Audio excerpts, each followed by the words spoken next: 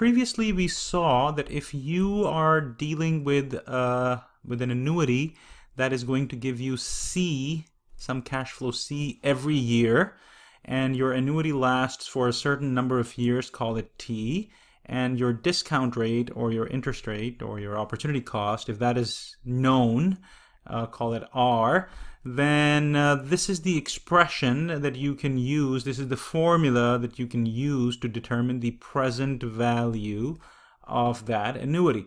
Now it turns out that this expression that you have in the bracket, right, so everything but the initial, like the C here, this whole thing, this is sometimes referred to as the present value interest factor, present value interest factor of an annuity.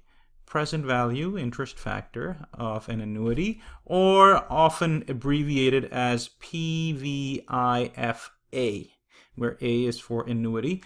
You'll notice that I have these subscripts R and T over here. These are meant to denote the idea that if you know what your interest rate or discount rate is, and if you know what your T is, where T is the number of years the annuity is lasting for, then you can just plug those values here and get a numerical value for this entire expression. What is this expression capturing? It's basically capturing the present value of a $1 annuity that lasts for T years when the annual interest rate is R. The term here is annual.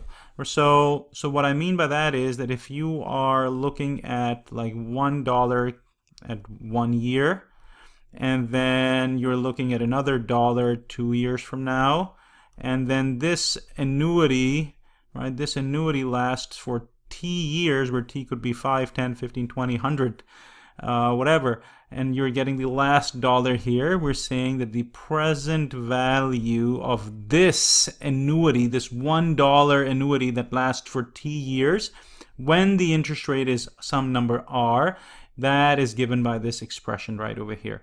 And so the present value formula then can also be expressed as C, where C could be any number like 400 or 500. So this is the regular cash flow that we would have, at these intervals.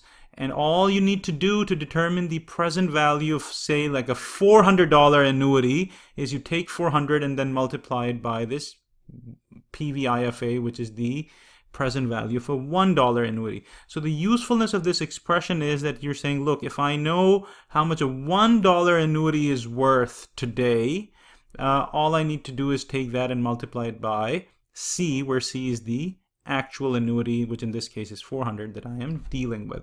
So you will often find that in your textbooks you will have something called the present value of annuity tables, or present value interest factor of annuity tables. As you have seen, if you know the interest rate R and the number of time periods T, then you can get a numerical value for this PVIFA.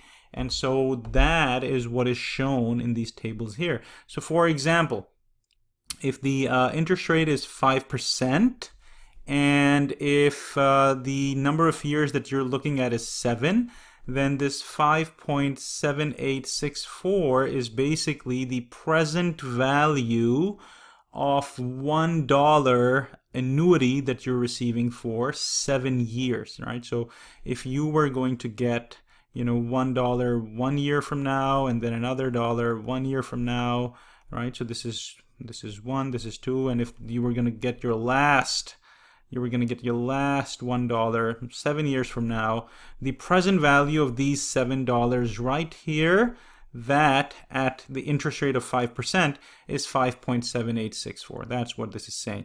And so let's implement this. Let's use these tables to solve a problem that we have seen before. Let's suppose that you have a rich and benevolent uncle. He promises you $500 every year for 7 years, with the first 500 occurring 1 year from today. The formulaic approach to determining the present value of this annuity is to say, look, present value is, take the 500 and you do 1 minus 1 over 1.04, where 4 is the interest rate. You raise this to the power 7, where 7 is the number of years the annuity is lasting for. And then you're going to take this whole thing and divide it by 0.04.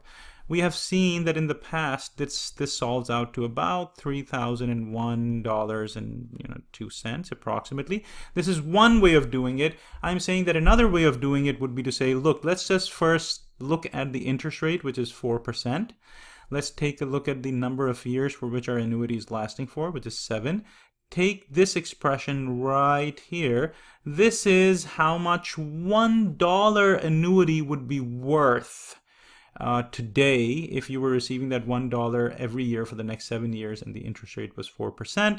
So you can now say, look, present value of 500 annuity that lasts for the same number of years and given the same interest rate is just 500 into 6.0021. You can confirm that this too will come out to 3001.02. And so this is how you can use the present value interest factor of an annuity table or present value of annuity tables to calculate the present value of literally any annuity, as long as you know how long the annuity is going to last for and what the discount rate is.